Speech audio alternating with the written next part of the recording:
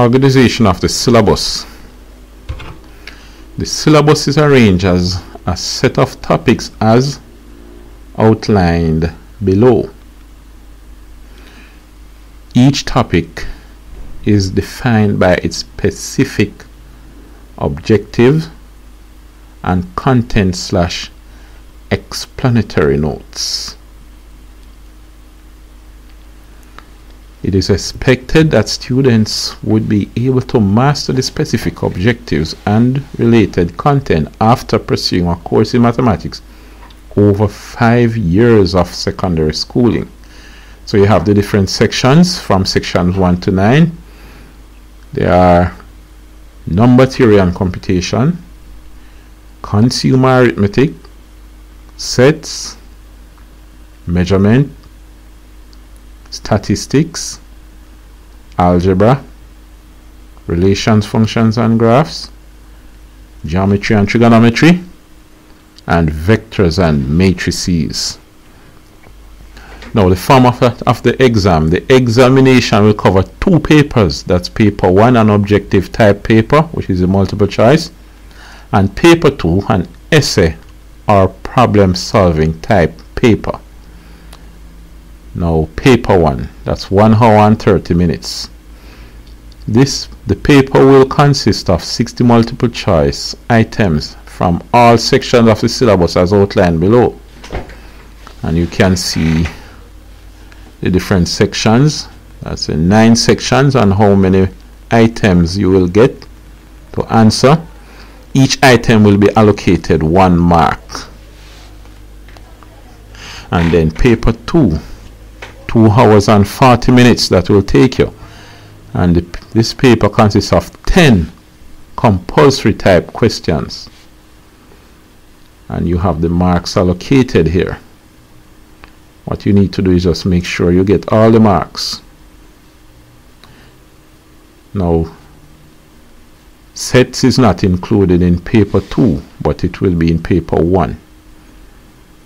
As for the investigation question may be set on any combination of objectives in the syllabus. Alright, so you'll have the various sections and the marks allocated ranging from 9 marks to 20 marks. You have 9, 10, 12, 20, 21 marks from each section. 10 marks from the investigation. You just make sure that you get all the marks when exam time comes, right? Then you have a school-based assessment, which you would have done earlier.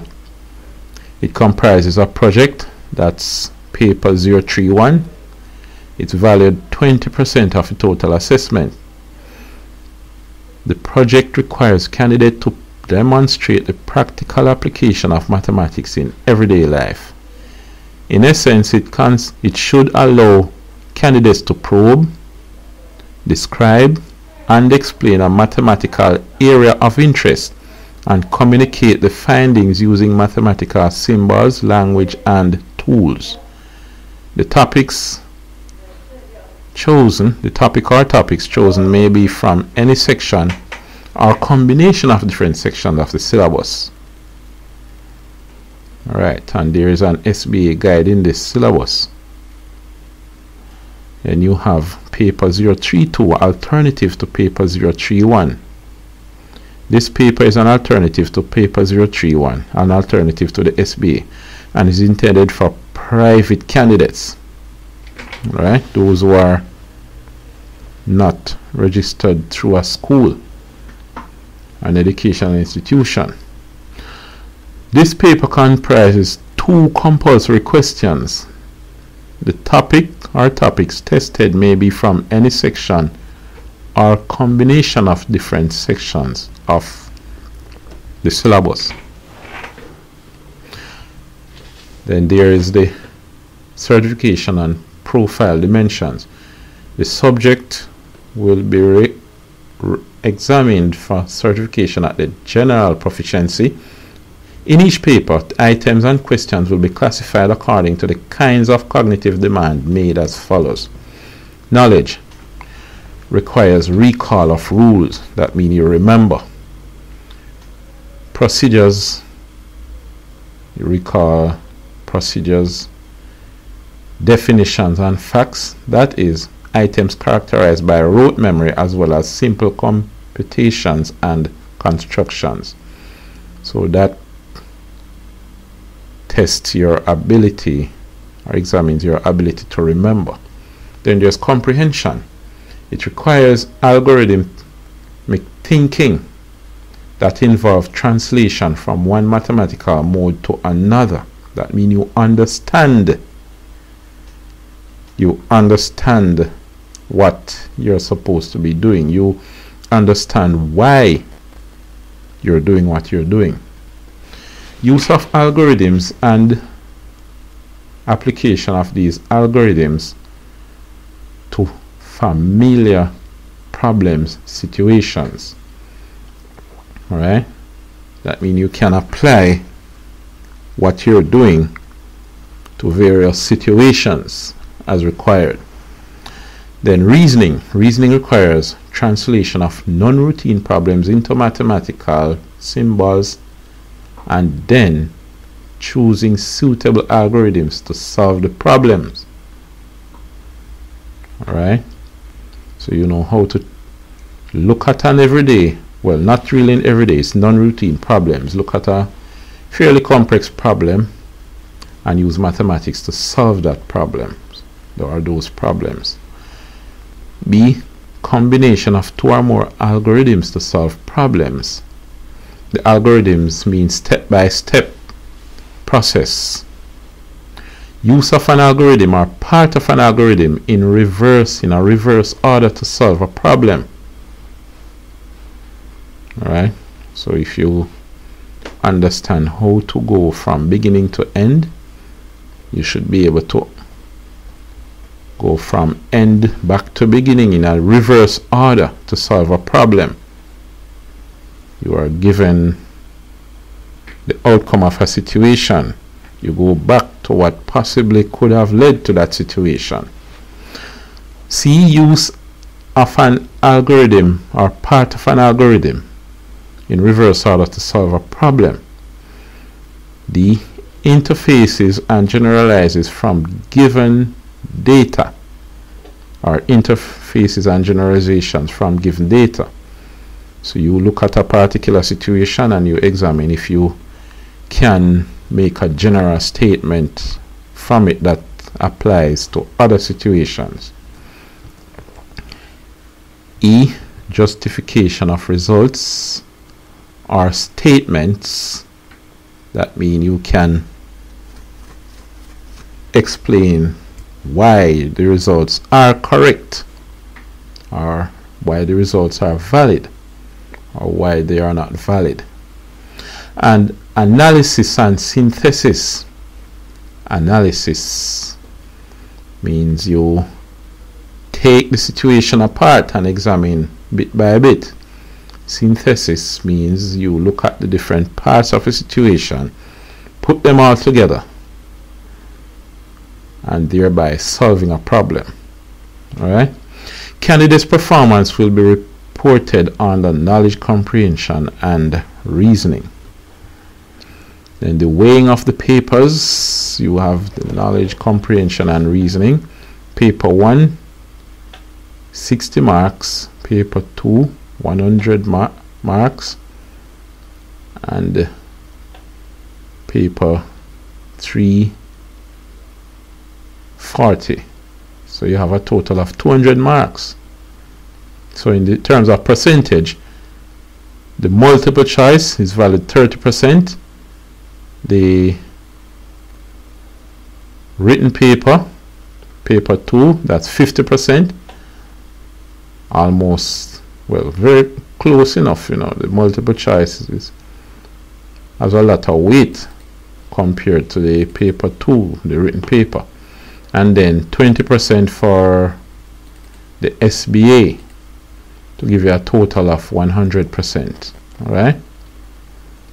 So none of these should be neglected. Make sure you give your all to paper 1, paper 2, and paper 3.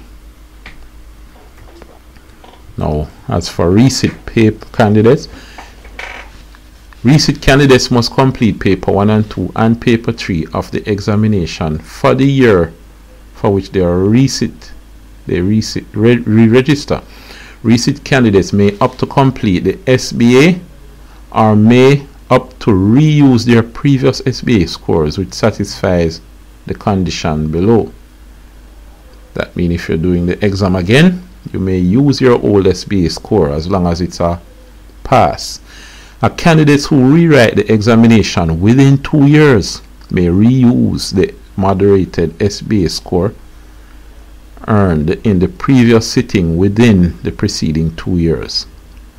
Candidates reusing SBA scores in this way must register as a receipt candidate and provide their previous candidate number.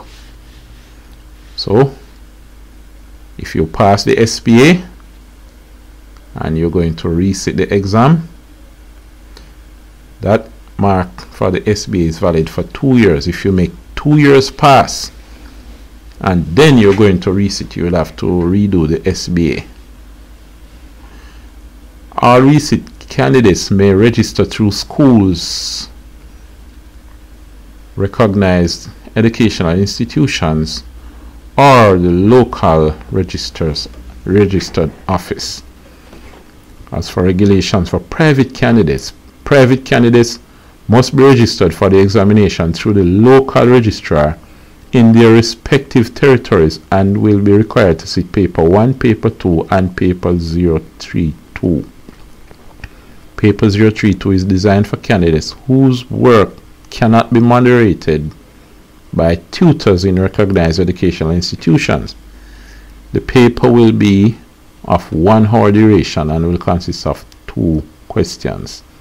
That's the alternative to the SBA. Alright. Then we have the symbols used in the examination papers. So you examine these symbols. The symbols shown below will be used on examination papers. Candidates, however, may make use of any symbol or nomenclature, provided that such use is consistent and understandable in a given context. Measurements will be given in SI units. So use meters instead of, so you use meters, centimeters, kilometers instead of feet, inches, yards, miles. Alright, use SI units. Use kilograms instead of pounds and so on. So you have more and more symbols there. Alright. Quite a number of symbols, and then there's a formula sheet, formula and tables provided in the examination. So you make use of this in exam.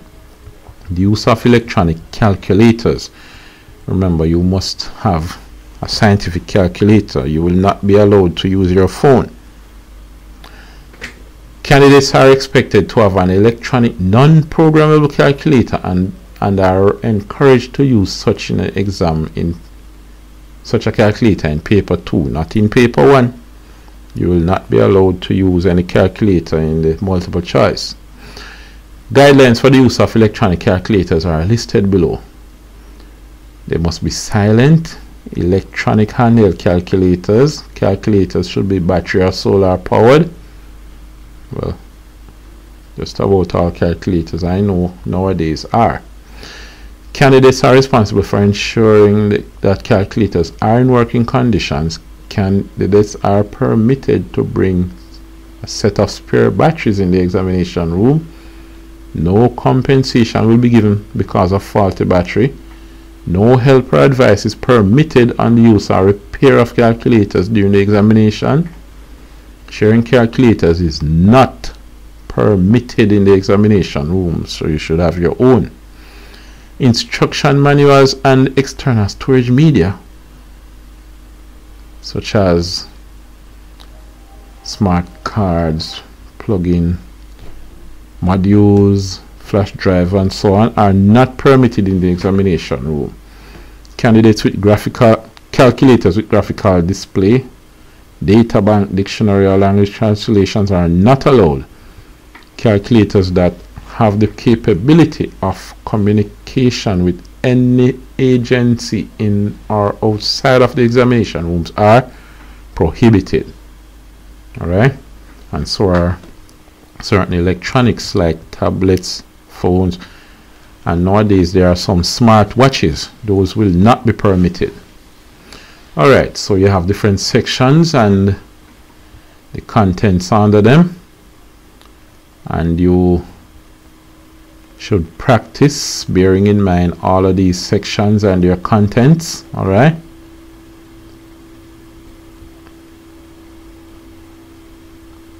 so you have the various sections. I have two more there. There is section 7-8, geometry and trigonometry, and then we come to section 9, vectors and matrices. Alright, so here's a guideline for a school-based assessment. You should read carefully through these guidelines, be guided by your teacher, and ensure that you observe all ethical, legal, and permitted procedures, not to copy, no plagiarism. Alright, ensure that your work is your own. If you work in group, there is no plagiarism, and you must ensure that the work handed in by the group will not be penalized for plagiarism, because everyone will suffer. Even if you did everything right and somebody else did something wrong, you are going to, not only that person, but you also will pay the penalty for that. Alright, so that's it for now. Looking through the syllabus, the section of the syllabus. What we're going to do at another time is look at the glossary of mathematical terms. That should be interesting. So later on then, I'll see you.